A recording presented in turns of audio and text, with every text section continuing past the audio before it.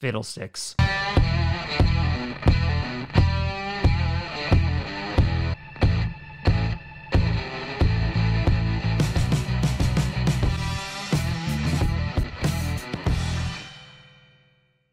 Grossi Posse Packer Nation.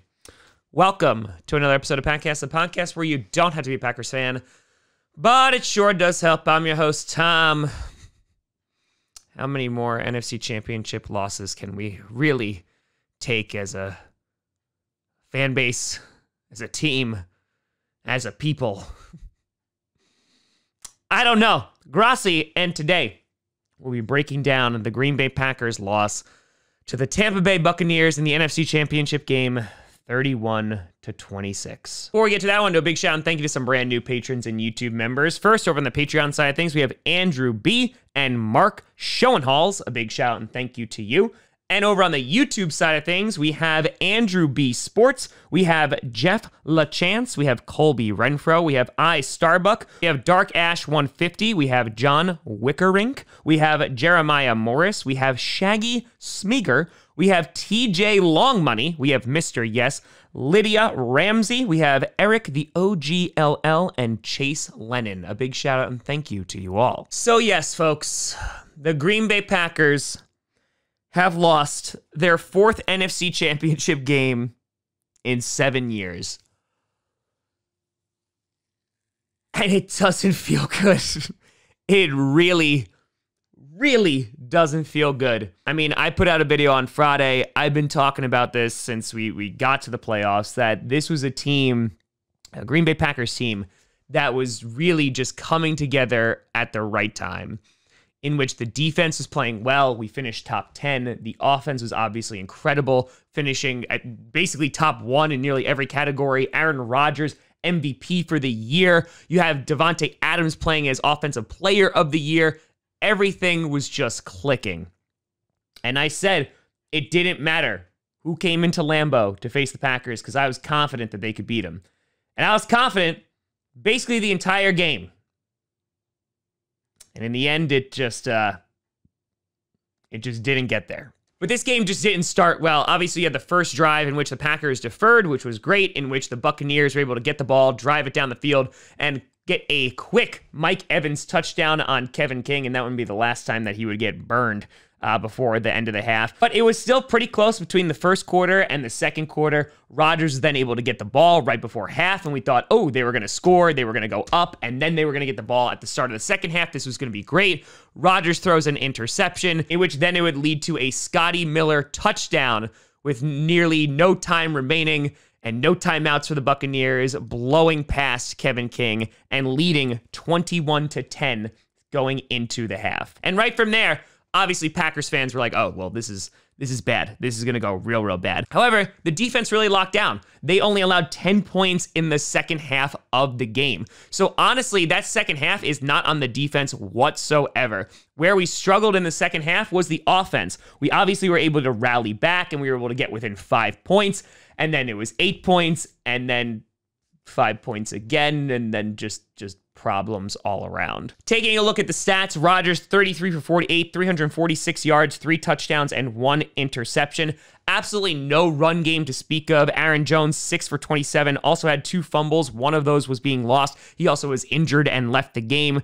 Williams, 7 for 23. And obviously, the Buccaneers have a great rush defense, and that was on full display today. There were times where we were able to get to the outside. It looked like we were in a groove, and then we got away from it completely. The leading receiver today, MVS, 4 catches, 115 yards, and 1 touchdown. A phenomenal game for MVS. Last week, I was like, oh, Allen Lazard or MVS, that's going to be their game. Lazard had the big touchdown. This week, it was all about MVS.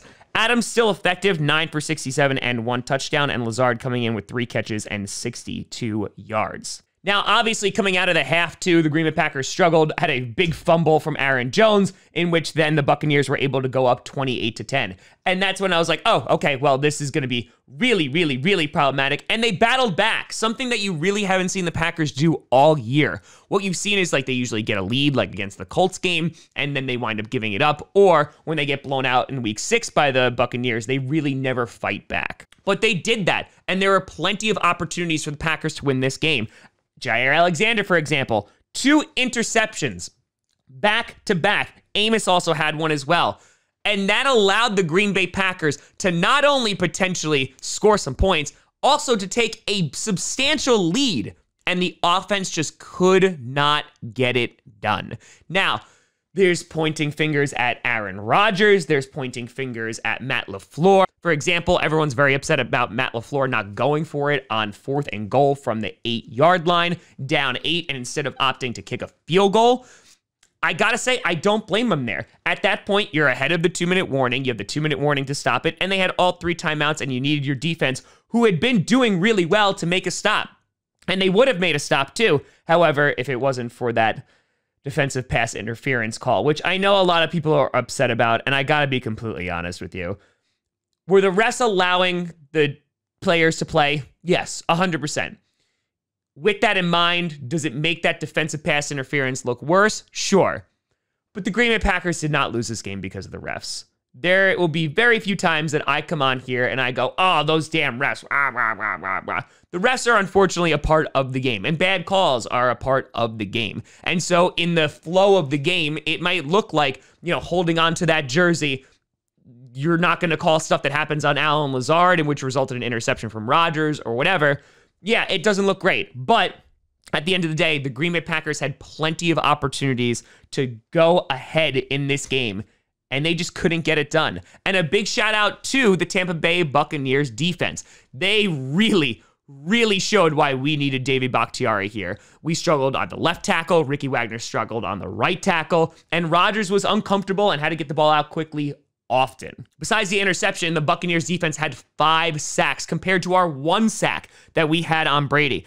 And the Buccaneers, Brady, 20 for 36, 280 yards, 3 touchdowns, and 3 interceptions. By the way, this is his 10th Super Bowl that he is now getting to, which just feels great. Fournette, 12 for 55 and 1 touchdown. Besides that one drive, they really held Fournette in check. Godwin, 5 for 110 yards. Evan, 3 for 51 and 1 touchdown. And of course, you had Scotty Miller, 2 for 36 with 1 touchdown. And so for the most part, in the second half, the defense really locked it down. And it was just the offense who didn't get it going. We talked about coming into this game how both of these sides of the ball were playing so well, right? They were complementing one another. You didn't see that complementary action going on here. When the offense was doing well, the defense was struggling. When the defense was doing well, the offense was struggling. And they just could not get on the same page at all. So this will end a very great season for the Green Bay Packers. Again, Rodgers is going to win his 3rd MVP, which is wonderful. But of course, now things look to the future. And of course, snippets of Aaron Rodgers' press conferences now circulating the internet, causing rumors that he might not be back next year. And I just want to clear some stuff up here because it's really important. 1, Matt LaFleur flat out said, yes, he better be back because he's the heart and soul of this team and he's the MVP of the league. So there's definitely no strife there. And in the context of what Rodgers was talking about, he was talking about how much it hurts for the older guys, right? The Mason Crosbys, himself, as well as guys like Mercedes Lewis, in which this might have been their last chance to get a ring. Tramon Williams, who recently came back to the team. And he flat out said there are a lot of uncertain futures, right? And he said, including myself. I don't think this is an indication that he is not going to play next year. He said that he did need to get away. He needed to clear his head. But considering everything Rodgers has said to this point, I have very little doubt that he will be back behind center this coming season for the Green Bay Packers. Because 1, the Packers flat out can't afford to deal out Rodgers right now. The cap hit would be too much. 2, there's so much uncertainty with Tim Boyle and Jordan Love. They are not immediately moving on for him. And 3, the guy just won MVP. Your head coach just said that as well. So I'm not really going to look into this. Rodgers is going to be back. But you have to feel for the guy, as that this was probably one of our best chances to get Aaron Rodgers a 2nd ring. Obviously, the Chiefs are playing out of their mind, and there was no guarantee even if we made it to the Super Bowl, we were going to win. But it's just soul-crushing to see this happen over and over and over again. And there is a part of me that's like, you know what, be grateful the fact that we're in the NFC Championship game as often as we are. But you look at this team and the way that it's built, Corey Linsley is most likely not going to be back, our all-pro center. Aaron Jones, Jamal Williams, most likely not going to be back. Mercedes Lewis, most likely not going to be back. Kevin King, definitely most likely not to be back.